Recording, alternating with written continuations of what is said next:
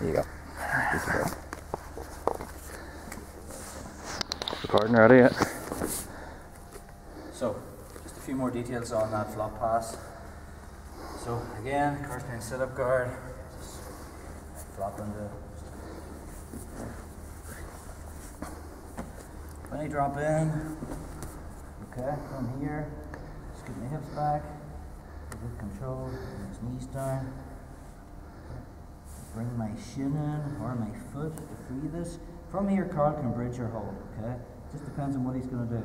If he goes to bridge, he has to put this right foot on the mat. And I've got my leg out, and I'm in, and back. If he stays put and holds, I just do my move, okay? I've got to stay relaxed. I don't want to be getting into this thing of trying to yank this leg out. Point your foot, okay, and just slip it out to there. Drive in, and I've killed the arm. If you want to check out some guys on YouTube doing this, Andre Galvo, Tete, Gaia Mendes, play this pass all the time. If you watch some of their fights, you'll see it done at the highest level. Okay, so guys, that was our 6 passes, okay, that we played with. 5 of them now, we're going to do the transitions.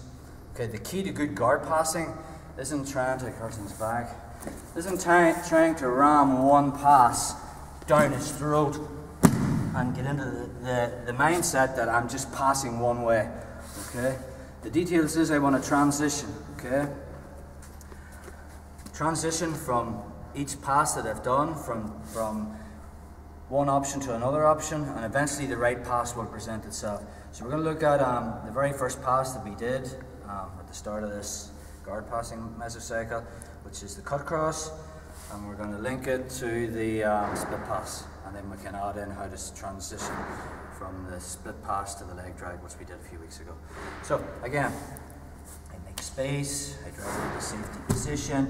When we talked about the Cutcross, guys, I got to this position here, okay, where I had my head making pressure on card, which stopped him making frames, okay, on my shoulder, which is a roadblock that you're going to come up against when you go for this pass.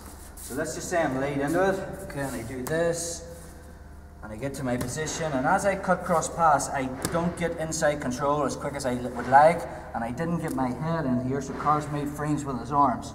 Okay, so rather than trying to force this pass, I'm just going to transition to another safe position. So my foot, my left foot that's out in front, I still keep my hand on the hip, is going to circle back inside to here, okay? And I'm going to drop straight into my split pass position. Again, detail is projecting my weight forward at this angle. And again, from here, if he's still making frames here, okay, remember I want to pass to the side of least resistance, so it doesn't make sense to try and hit this pass. I can roll my shoulder, and I'm transitioning to the leg drag pass, which we did a few weeks ago. One more time.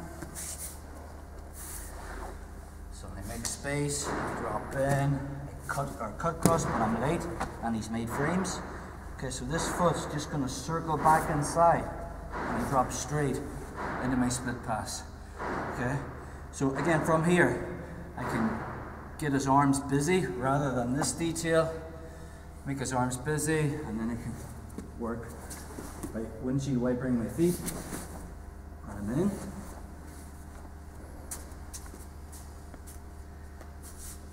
Space, drop in, circle back, drive. Okay, this time I go to pass this side, Carl makes a frame here and stops me. I can go straight back into passing this way, here, or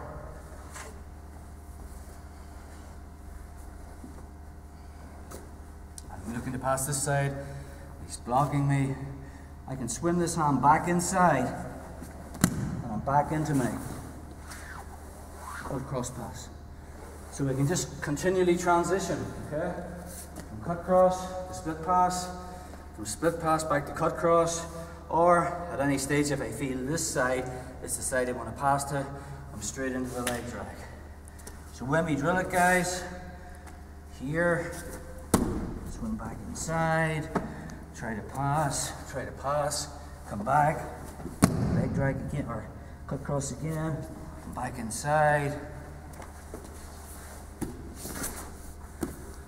So again, now that we've learned all the base positions, we're going to be drilling over the next few weeks the transitions, okay?